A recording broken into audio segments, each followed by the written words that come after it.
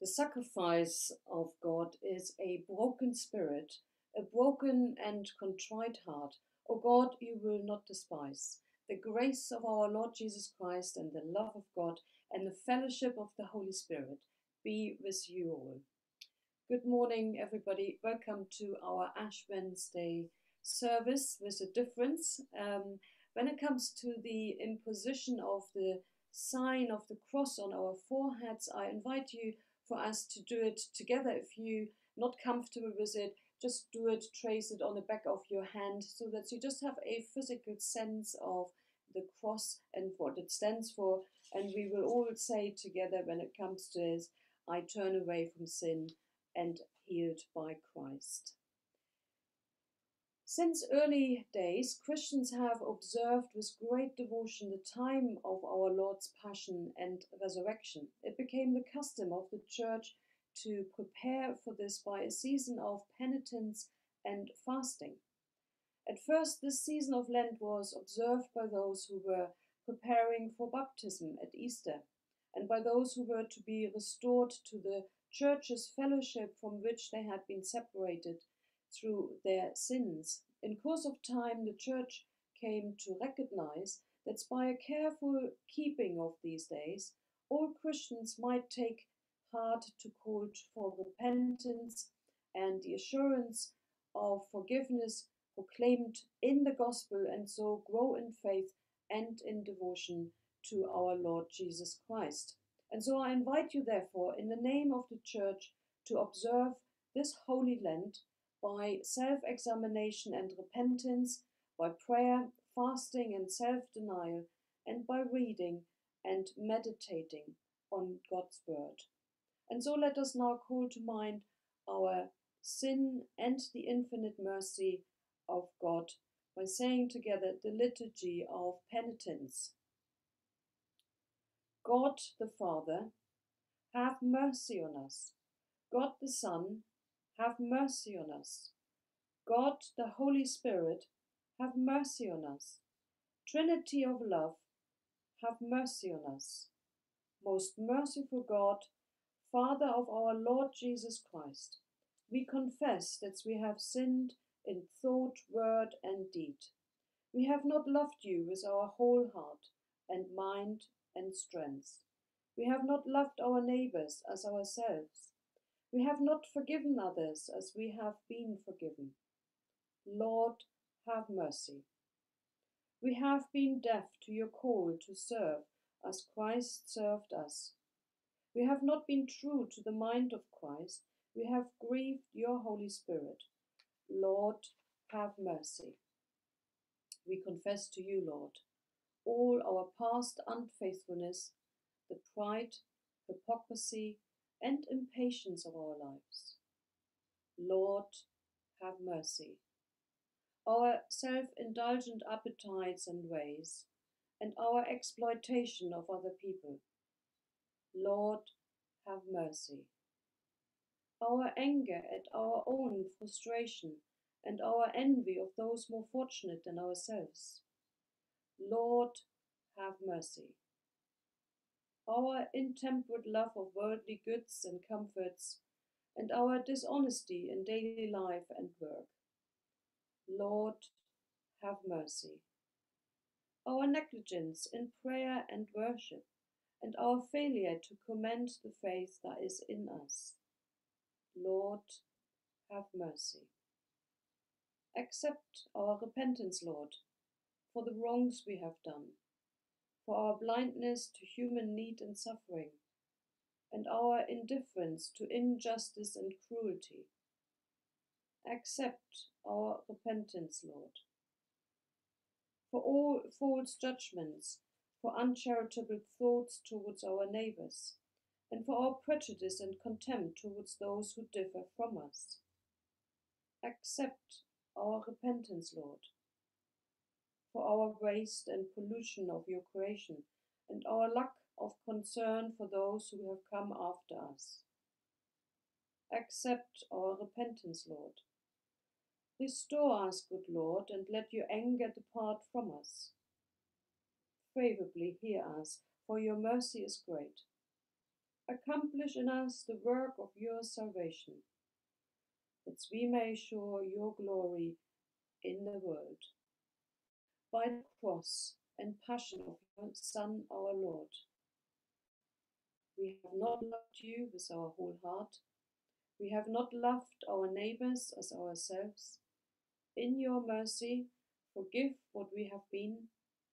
Help us to amend what we are, and direct what we shall be, that we may do justly, love mercy, and walk humbly with you, our God.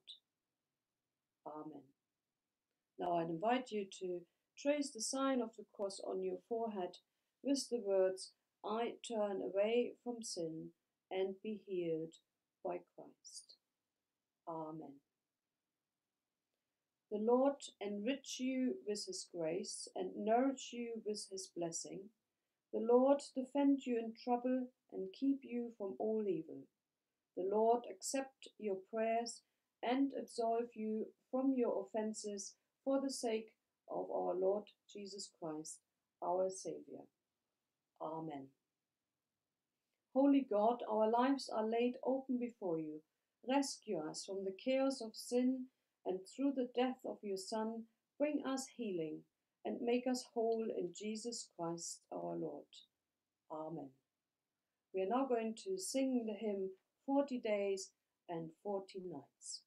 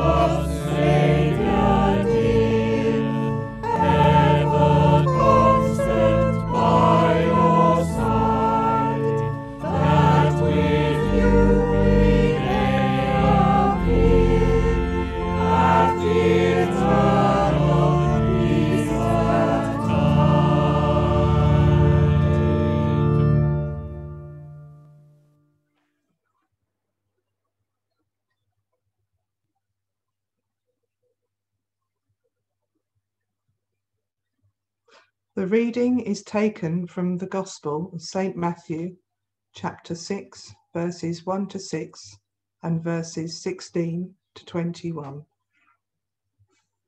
Be careful not to practice your righteousness in front of others to be seen by them. If you do, you will have no reward from your Father in heaven. So when you give to the needy, do not announce it with trumpets, as the hypocrites do in the synagogues and on the streets, to be honoured by others. Truly, I tell you, they have received their reward in full.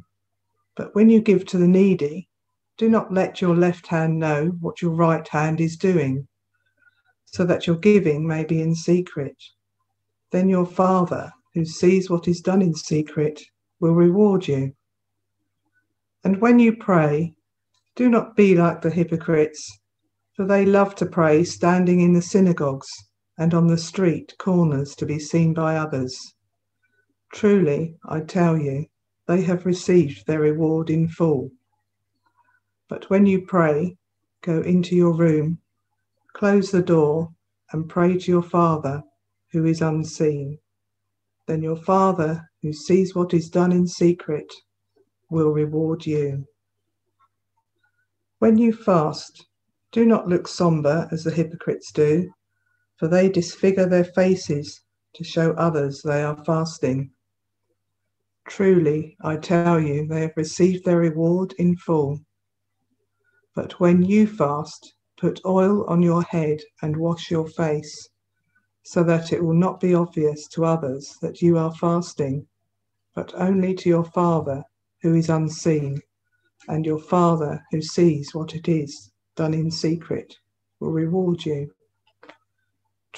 Do not store up for yourselves treasures on earth, where moths and vermin destroy, and where thieves break in and steal. But store up for yourselves treasures in heaven, where moths and vermin do not destroy, and where thieves do not break in and steal. For where your treasure is, there your heart will be also. For the word of God in Scripture. Thanks be to God.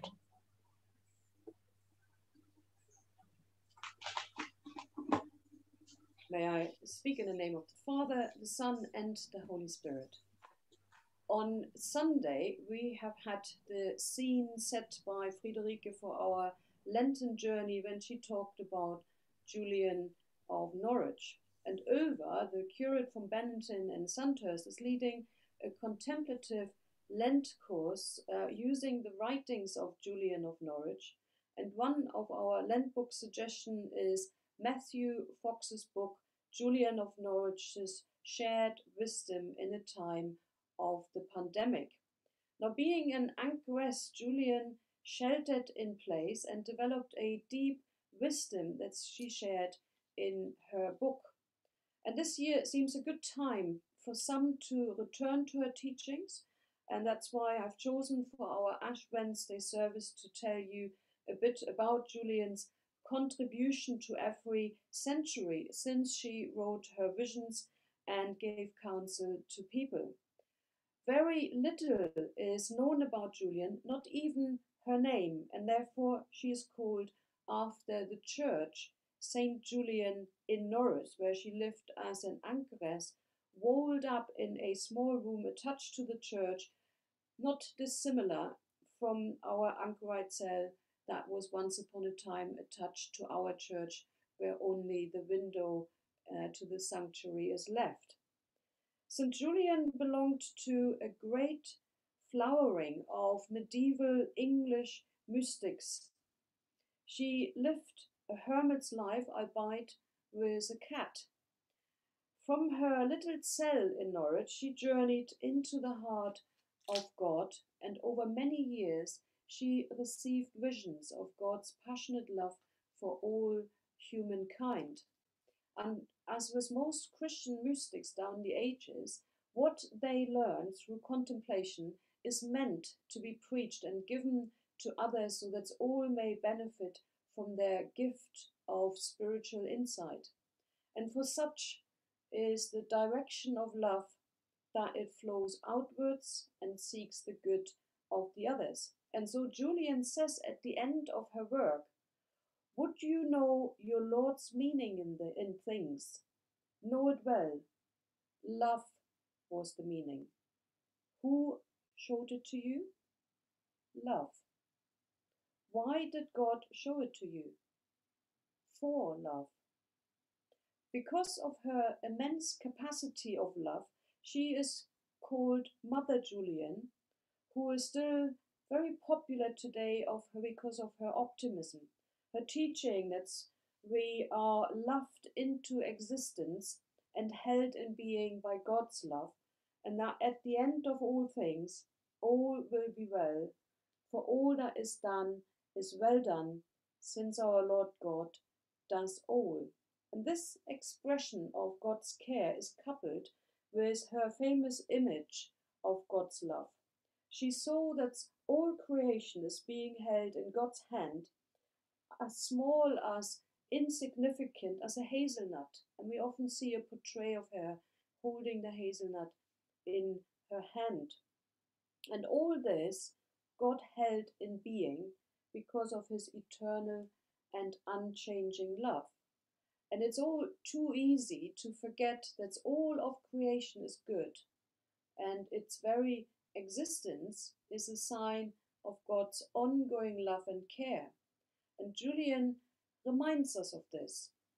But she also reminds us of the promise given in the book of Revelation that Christ had conquered all evil, so that at the end of time, all things will be made new in Christ, and so indeed all will be made good again. Julian was very aware of sin and the need for conversion through love and humility. And she says, because of our changeability, we fall often into sin. Only God is constant and true. We, however, are affected by others and by our own folly and blindness. Julian considers it to be an inevitable part of the human condition. However, what she does fear is the sort of dread that paralyzes us from approaching God after we have sinned. For Julian, what is a worry is the lack of contrition and the fear itself that may arise from sin and lead to despair. She therefore emphasizes that we have to be confident in God's love and of his mercy, so that when we sin, we should not run away. She says, with this false dread of our wretchedness and the pain that the devil threatens us with, but we should rather be aware of our wretchedness and flee to our Lord. And then she says, meekly and patiently bear the penance that God gives us, suffering alongside our beloved Lord Jesus, who endured the passion for our salvation.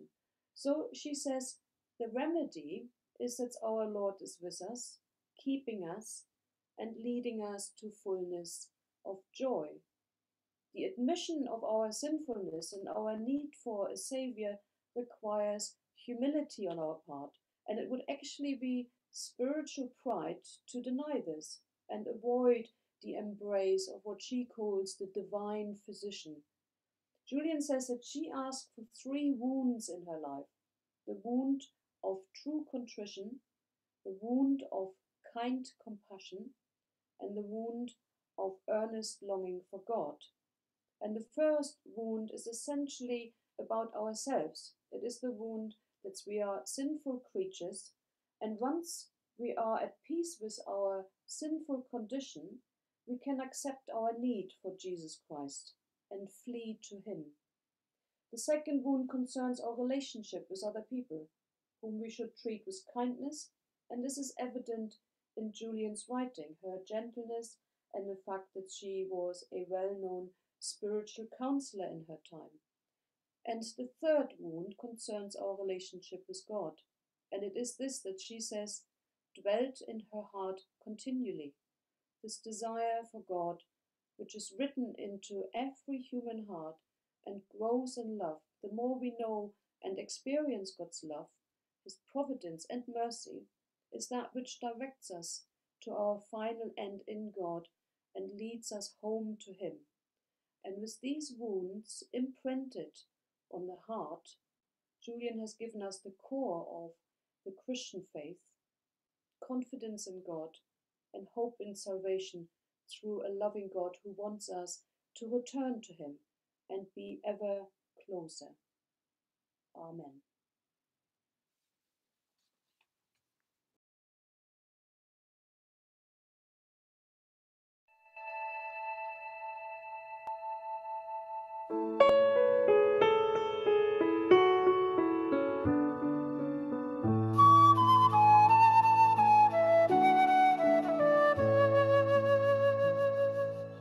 All shall be well, and all shall be well. All shall be well, all shall be well. All shall be well, and all manner of things shall be well. Receive the gift of healing from our Mother Earth, her deep and dark and secret burden see. All shall be well, and all shall be well. All shall be well, all shall be well. Receive the gift of healing from the shaman's touch, the wounded healer's power to revive.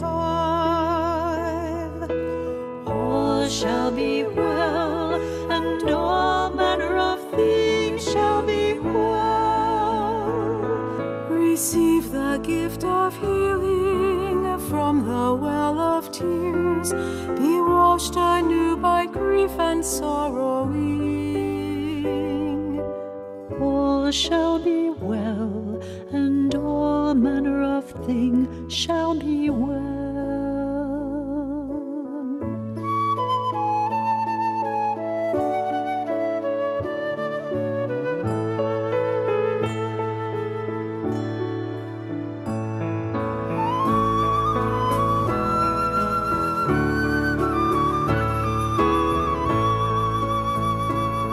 Receive the gift of healing in the arms of love, embraced in passion and compassioning. All shall be well, and all manner of things shall be well. All shall be well, and all manner of things shall be well. All shall be well, and all manner of things shall be well. All shall be well, and all shall be well. All shall be well, and all is well.